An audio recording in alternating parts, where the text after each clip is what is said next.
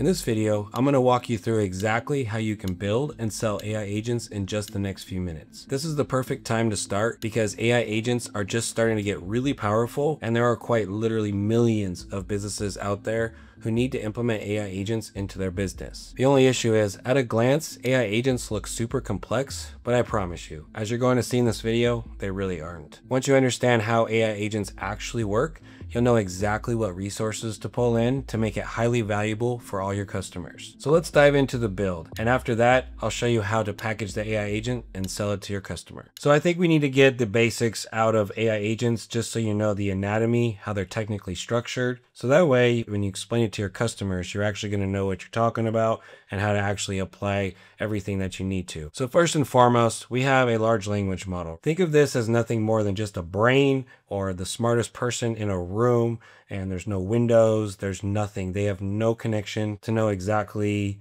what is happening in this world. But you can ask them any question and they're gonna be able to tell you what they know. It's the smartest person you can ever think about. These are going to be your typical OpenAI, such as ChatGPT, Anthropic, which has Claude, and then they have their various models here. Then you have Twitter or XAI's Grok. And then you have Gemini, which is from Google, DeepSeek, Mistral. The key thing here is this is just essentially a brain. So if you were to think of it like a human, it's nothing more than a knowledge base upstairs in your noggin to know that you'll be able to communicate and have a conversation. Moving forward, we have basic LLMs plus a tool, which this is not technically an agent, but it gives external resources to the large language model for them to be able to pull in context around real world stuff. For example, if I brought up ChatGPT and I just enable web search, then I'll be able to say, search the internet for this, and then it'll be nothing more than if you Googled something to pull in context around what you're actually looking for. But this is nothing more than a large language model executing a tool. Therefore, it's not agentic, it's not an agent, because an agent is actually doing something on your behalf, no different than a person would. This is like you having a laptop or a phone in your pocket to start Googling something. So very basic there of what that actually is. Then what we have here is AI agents plus tools. So the reason I put a mechanic on here is think of it like a mechanic, where if you have a conversation with your mechanic, such as a check engine light, you say, hey, what's wrong with my car? And they have their tools, they have their manual, they have everything they need in order to actually execute that job. And this is an agent basically doing that for whatever that use case might be. So you're asking them to do something. And this is going to be largely what we're going to be discussing here. So really, that's what it comes down to.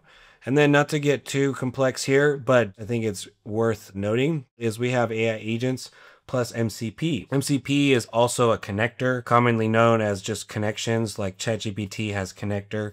These are basically MCP servers, which is really an API wrapper. And that's why you have a toolbox right here, because it's essentially a toolbox of all these different tools that the AI agent can select from to be able to select the right one and do an action. This could be querying a database and updating a database. It could be querying things like instantly to see what your campaigns are, like Copilot. It could be a number of different things to have access to a lot of different sources, no different than a mechanic with a toolbox, right? And then, of course, as you scale up, you can have a team of agents, and then you have multiple MCP servers.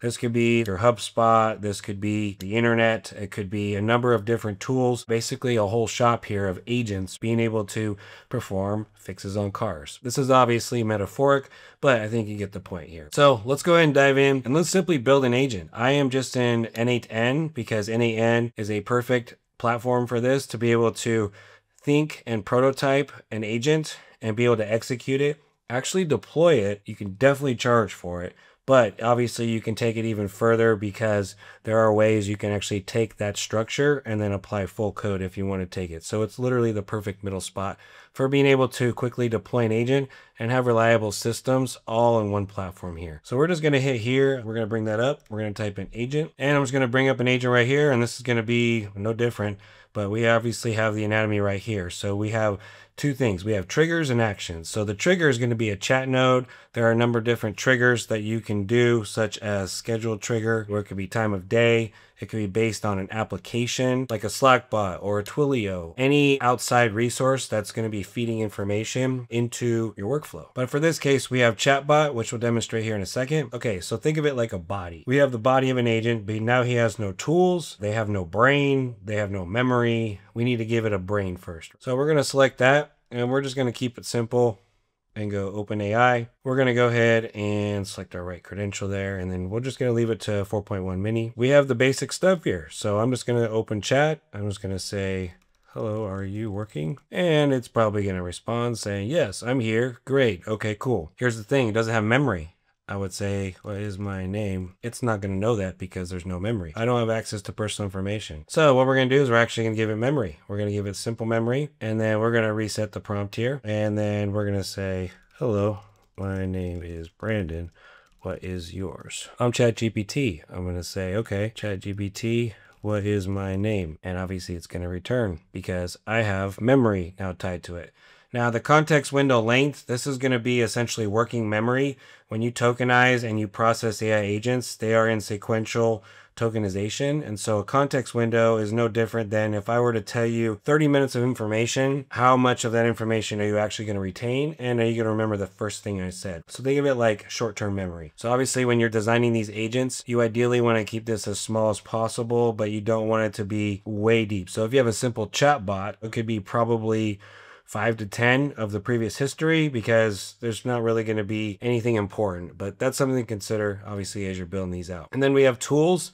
So there's a number of different tools in N8N that we'll be able to add, but think of it like any API that we can call, like Airtable, it can do Anthropic, Apify, we can do HubSpot. Think of it like a toolbox. There are just tons and tons. So I would say really, when you're designing your AI agent and you want to design something that's going to be applicable to what they're using, make it common, make it simple, make it in such a way that is not overly complex. Now, when it comes to tools though, you want to be careful on selecting too many tools. Try not to give, for example, a 5-year-old the whole toy store to just do whatever they want. You want to keep it very specific. You want it to be an expert at that 1 or 2 tools specifically. Select the right LLM for the size, for the use case. So you don't want to ask a professor to start coloring with crayons. You wouldn't necessarily ask 4.1 mini to go solve the biggest ozone layer solution or something like that. All right, so this is basically a very simple AI agent that you can design for whatever your niche is. I would say start simple and then package it in such a way where you're going to be able to provide value to customers. If I hit tool here, we have pre-built agents right here. We have voice assistant agent, email triage, we have knowledge store agent, calendar agent, task management agent, and a joke agent. Sometimes you can advertise to comedians, you just never know. So from here, I actually selected voice assistant agent, and that's going to be populated right here. It's simple, but it could be intimidating at first. But really everything is staged for you. So what you need to do is to connect your LLMs for the appropriate one that you want to select. Again, this is like the brain. This one is called the embedding model, and I'll explain that here in a second. But the overarching purpose of this particular workflow is, again, we have the chat trigger, and then we're going to feed this into an AI agent. And you'll notice here we have system message, and then the user message is going to be based on what I feed into this chat. So what we want to do is we are going to define the role of exactly what it is. And it already did it for us, saying you are a data analysis agent that retrieves and analyzes information from a vector store to answer user questions. So that's the role. And then I talk about the task. You want to give parameters around that task and exactly how to do that task. And then we're defining the output. Now, the output on this one is a little bit ambiguous, but that's okay because what we're doing here is we're using this to retrieve information. And so we don't necessarily know what the output is. The output is going to be on the user, such as myself, to actually retrieve the right information for what I want. Sometimes I might want one word. Sometimes I might want the whole paragraph. This is another section of it. And what this is doing is this is monitoring changes on a specific folder on Google Drive. So if you connect your Google Drive, all you would do is you'd be able to upload something like this. So if I just made a knowledge base or any folder such as SOPs, it could be pricing, could be onboarding, anything you could possibly imagine as documents to retrieve it. And then from there, it's actually going to monitor it once I turn this workflow on, and then it's going to download it. This is a simple download from here. This is an automation. This is the agent. the automation monitors that folder and then it will pull into it. It will actually insert the docs. It's using this model right here to convert it to vector embeddings. These are all the vector embeddings right here. And then it's going to load it into a data loader, which is a vector database. Think of a vector database as like a three-dimensional library for you to be able to pull information very quickly. And if I were to go in here and if I just said open chat, you could see right here, I'm saying, what information do you have accessible now? I currently have access to information according to Acme Plumbing Services. So what I did was I created a document and I just said, come up with information about plumbing services. Now you could pull this information from Google Maps and advertise this to plumbers. And believe me, I could tell you how you can do value-based pricing pretty quickly to articulate the value that these people need to have, especially for underserved industries like plumbing, HVAC, things like that. So we have standard stuff, regular duty hours, we have pricing structure, service menu, anything you could possibly want. This is very basic, but I think the proof of concept is pretty clear here. And if I were so much to say, what information do you have accessible? And if I were to expand this, you can see we have business information, pricing structure, residential pricing.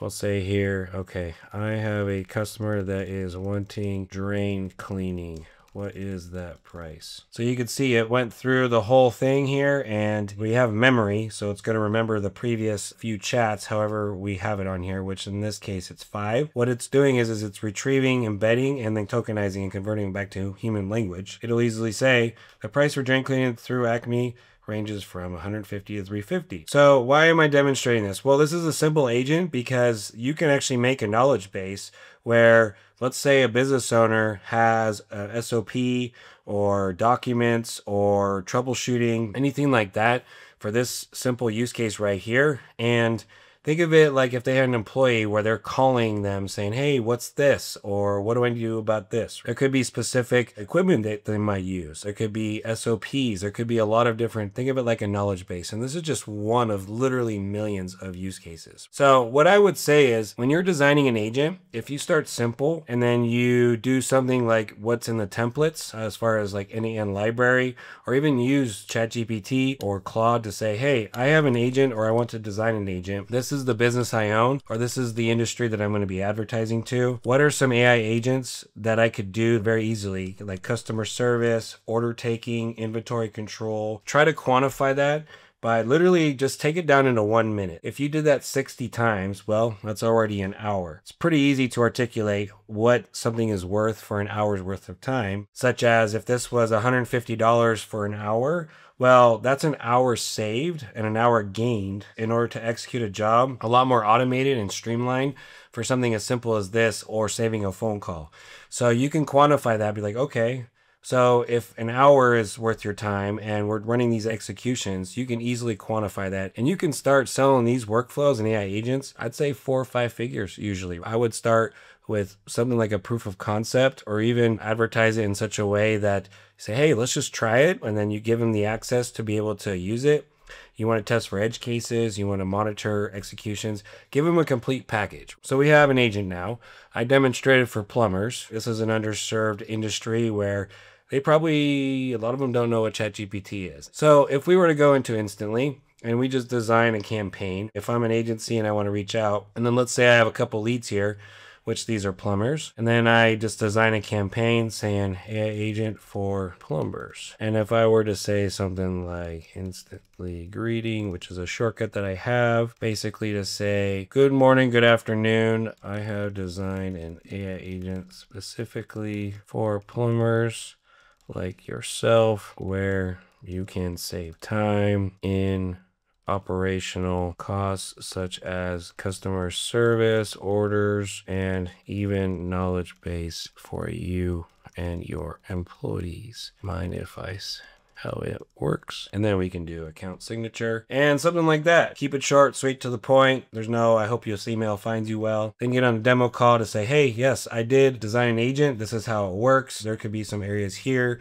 that I believe that could be improving for you. And you just iterate, and then you'll be off to the races. Now, that was just a super brief overview, but if you want to see someone actually sell something live and getting that first customer, you'll want to click right here, because in that video, we do it all live. We go step by step all the way from deciding the service to coming up with the offer, writing the sales copy, everything, and end up booking some calls and making some sales. And the best part is that you can just take everything from that video where we sell a service offer and just swap it over to sell AI agents.